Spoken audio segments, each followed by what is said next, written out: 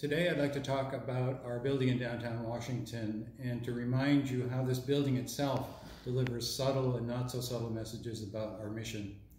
John Russell Pope, the architect who designed the Jefferson Memorial, also designed A1. He designed it as a temple to American history, sited exactly halfway between the White House and Capitol Hill, placed it at an angle, made it higher than surrounding buildings, and circled it with a moat, all messages about the importance of our records. 4 monumental statues were placed on either side of the 2 entrances of the building, each continuing that messaging to all who passed about who we are and what we do. I'm standing beside the statue representing the past, designed by Robert Aitken and chiseled by the Piccarelli brothers of the Bronx, who did the lions at the New York Public Library.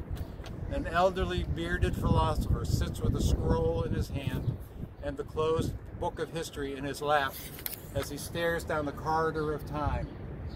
The quotation, "Study the past," is attributed to Confucius, who said, "Study the past if you would divine the future." The message reinforces the importance of learning our history and invites passers-by to enter this temple to American history.